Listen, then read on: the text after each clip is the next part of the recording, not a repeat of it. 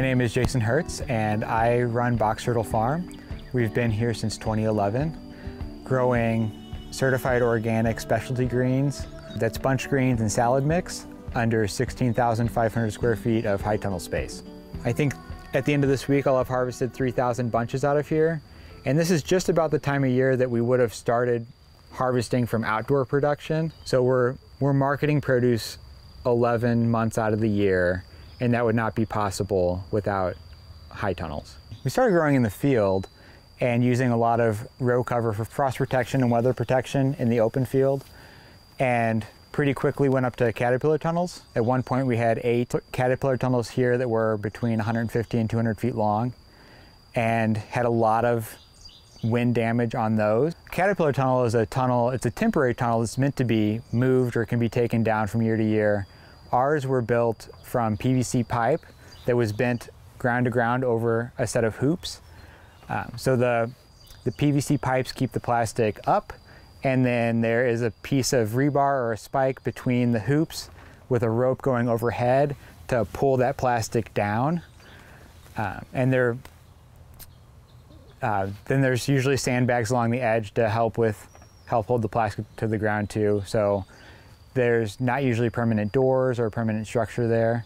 I stopped using the caterpillar tunnels. They're difficult to work in. They have low clearances and they're typically pretty narrow. Ours were 14 feet wide, but still uncomfortable to work in a tight space like that with, I think it was only 6.5 or 7 feet at the peak, so most of it is a little short to walk through. Wind damage was really the big issue that got me away from caterpillar tunnels.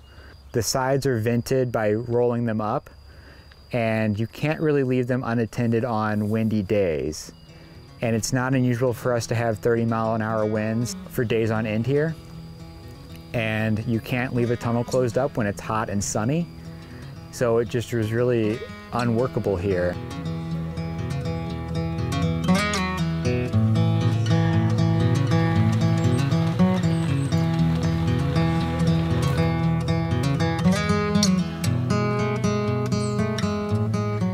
Welcome to Millsap Farm, Springfield, Missouri. We're just 4 miles north of the city limits, so we're kind of a para-urban farm.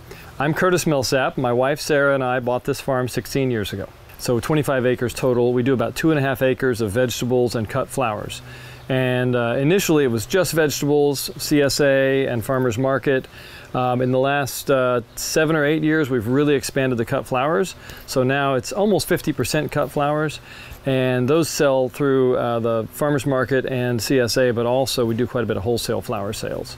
So, you know, probably the biggest challenge in our location, and I think this is probably true of everybody in sort of that western Missouri and of course Kansas, Oklahoma, all that, is wind. We are on the edge of the prairie, and so those winds can be serious. I mean, we had last week, we had 50-mile-an-hour winds, and that wasn't that exceptional. I mean, it was a big wind, but it wasn't that unusual. And so we lost one plastic cover on a tunnel. In fact, it kind of did some structural damage to that tunnel. Some of the things we've learned to do, one is plastic has to be super tight. Flapping is what kills the plastic. So if we can keep the plastic really snug and tight, that helps. One of the reasons we lost plastic last week was because it was so warm while this was happening. So if you have a 75 or 80 degree day and high wind, that's much more risky and damaging than a 50 degree day with high wind, because the plastic's loose because it's expanded and it'll flap. So, you know, when we started building tunnels, we started by not having to build tunnels. So this tunnel, this is a 6,000 square foot greenhouse, was here when we bought the farm. And it was probably what drew us to the farm as much as anything. I was looking for tunnels because I had read a little bit about greenhouse growing and knew that was a path I wanted to go down. And so my wife was out looking, and Sarah's great at finding things. So she saw this empty greenhouse. It hadn't been covered for 7 years. It was pretty abandoned looking. And in the conversation with the owner, it came through that they really wanted to sell the farm. And so that's what brought us to the farm. So the first one we didn't have to buy. And I think that's really what drove us then to be aggressive about building the other. So over the years, we've done things like bootstrapping tunnels, where we built them from our own, we found some old well pipe and bent them, and that was one of my first tunnels that blew away. So we've done some of those where they were just kind of bare bones, and that works. I've still got some of those tunnels that we built out of scrap pipe, essentially, and I have a lot of friends who've used wood to build tunnels as well. The problem with wood is that it rots. Now, of course, you can get treated wood, but treated wood and organics don't go together. You can't put treated wood in contact with soil in an organic operation. And frankly, too, treated wood's pretty nasty stuff. I'm not even sure it's something you really want to have to mess with unless you just have no other choice. So on all of our new tunnels, everything is metal. We used to have wooden hip boards. In fact, that's one of the things that failed on this tunnel that blew out last week.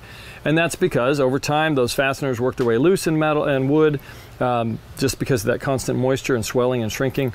And I just think it's a recipe for eventual failure. So metal is so much better. So we've moved everything into that category now.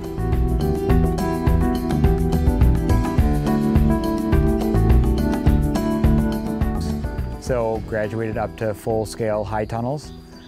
We've been building high tunnels, one every year or two since 2016, and now we have 5, including one that is 3 times the size of the others. And now almost all of our production, except for maybe a few weeks in the fall, is in these tunnels. We're growing 11 or 12 months out of the year. We had built a high tunnel here in 2016. 2017, we had our first NRCS high tunnel, which paid for, I think, 1/3 of our big house, which is a 34 by 198. And that really catapulted us into high tunnel production. We've scaled production since then, but since we built that first big house, it's been mostly indoors. Without the NRCS assistance for that big house, it would have taken us, I think, probably another year or two to really get started on that project. It's funded about half of the other growing space on the farm. So it's really put me years ahead in growth. There's a lot of benefits for us to grow Undercover. So currently I'm harvesting 4 or 5 days a week. We've had 8 inches of rain in the past 15 days, and I've been able to harvest, plant, and cultivate through all of that rain. If I was outside, I'd be swimming in weeds right now, and I'd be picking in a raincoat and high winds. I would not be able to market the amount of produce that I am right now from the field. Another big benefit is I'm growing year-round. This crop that I'm standing in now, the seeds were started indoors in December, planted in February, and here in mid-March I've been harvesting this crop for 6 weeks now. The other benefits of the high tunnels are that I'm able to screen out a lot of insect pests and 4-legged pests. We have a big problem with deer here, and they will come through the sides of the tunnels without the screen on them. So being able to screen a space in without having to manage like an insect screen on a low tunnel outside is a huge benefit. It's more efficient for fertilizer use and my time to manage a smaller space. This year will yield about what an acre outside would produce. We're in a tunnel that's 34 by 72, so 2,450 square feet. It's just a lot more efficient than managing an entire acre outside. The sustainability of the plastic use in the high tunnels is a concern, but I think that the benefits of it far outweigh the problems. If I was going to grow this crop outdoors, I would have to cover an acre of ground. And this is a 2,400 square foot high tunnel. It uses one big sheet of plastic, but if I was doing this outdoors without this sheet of plastic, I would be driving a tractor, burning diesel fuel, using a lot more resources to produce the same crop. And even then, the success of that crop would be more variable from the weather conditions in the open field. So I know that there's concerns with plastic waste and microplastics in the environment, but there's no system that doesn't use some kind of input. And I think that the issue with that is easier to see because we can see the plastic and touch it, where we don't see the exhaust from our tractors and the exhaust from a tilled field. And if we could compare those two in a way that we could visualize, I think that a roll of plastic on a high tunnel would come out far ahead.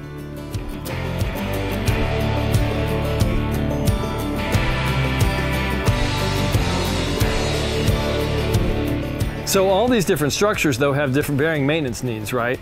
And one of the things we've realized as we get up to this, I mean, we're at about 35,000 square feet of covered space nowadays. Maintenance is a big job. I mean, it's it's not a full-time person, but it's a couple days a week of somebody just going around making sure everything's still where it belongs, you know, things aren't flapping, when doors are working properly, you know, even just the irrigation infrastructure, all those things that are linked to growing undercover do add up. And so, you know, I think that's a really important consideration is if you're not a maintenance-oriented person, if you're not a construction-oriented person, then tunnels are something you should look at carefully and say, you know, is this something I want to deal with? Or do I have somebody in my life who will be excited about dealing with this that I can reimburse in some way? Because they're constant, you know, plastic has to be replaced about every 4 years. All those joints tend to work their way loose because this thing's constantly moving in the wind, and so, you know, you have to tighten up bolts and nuts and things like that. And a lot of it's just inspection and fixing the little details. You know, a little rip in the plastic now, piece of tape over it, it never becomes a big rip. But if you don't catch that or you ignore it for 2 weeks and then the big windstorm comes, then it's a whole sheet of plastic you're replacing instead. So maintenance is a big deal. So when we talk about growing undercover in the cold season, we think of 3 main advantages. The first one is probably the least obvious, which is workspace. I mean, this space, this is a greenhouse, but even our high tunnels, even our totally unheated structures, they're so much more pleasant to work in, and sometimes just possible to work in than other spaces during the same weather. So, you know, a 35-degree rainy day outside is just not a work day. But in a tunnel, that's no problem. It's probably going to be 45 in there, and it's dry, and so it's totally reasonable to be picking spinach or planting lettuce or whatever. So that's kind of the people perspective is, you know, for my staff and myself, it's a much better work environment. And it also kind of evens out the workflow is another way of thinking about that. So that if we just had to focus our efforts on those couple of days a week that might be feasible to get outside and do stuff, we would have to just be crazy hectic during those time frames. And instead we can kind of smooth that out by working in tunnels when we can and outside when we can and so on. The second big advantage, of course, is production. You know, we can produce 2 to 1 easily in the wintertime as far as like head lettuce, spinach, kale, any of those kinds of things. We just get a lot more produce out of those spaces, both in terms of its volume, but also its quality is really high. So we can grow spinach outside under row covers in the summertime, in the wintertime, but if we put it in a high tunnel, we get much more growth, and the quality is much higher because we don't have a little singed edges now and then from frost and those sorts of things. The final advantage for us in terms of covering spaces is just the duration of the season. So, you know, we're talking about quality and quantity of produce, but then also just the timing of it. So, you know, we can start tomatoes in our tunnels around the 15th of March, and those are unheated tunnels. I keep a supplemental heat source ready just in case I need to do it, but to be hitting those early season markets, and then very late, I mean, we'll grow spinach, kale, head lettuce right on through the whole winter. So it really expands our season to a year-round season as much as we want it to be, and that's always something. That's actually one of the questions that we have nowadays is we know we can do this all the time. How much of it do we want to do? So, but that's a nice problem to have. Instead of having it chosen for us, we're now choosing what the season will be. So, you know, growing under the cover in the summer has a lot of the same advantages, but there's a big one that is expanded on in the summer, and that is quality. In the summertime, tomatoes are, of course, a big crop for us, and I think that's true for pretty much every serious market grower. They just, as frustrating as some of us find them to grow, they are a very profitable crop and they have a really high demand. The problem is if you put them out in the field, frequently 50% of your fruit is non-saleable.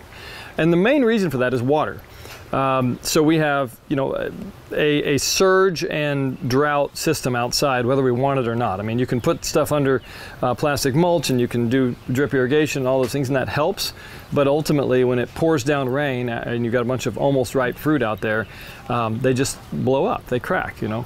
And if we can put them in a tunnel, you get much more vigorous growth, you get a lot more fruit set, but then more than anything, you get a much more marketable yield from that because all those tomatoes, we're controlling how much moisture hits those tomatoes, and so they're consistently non-cracked, you know, and nice sized, and all the advantages we can get from a tomato plant.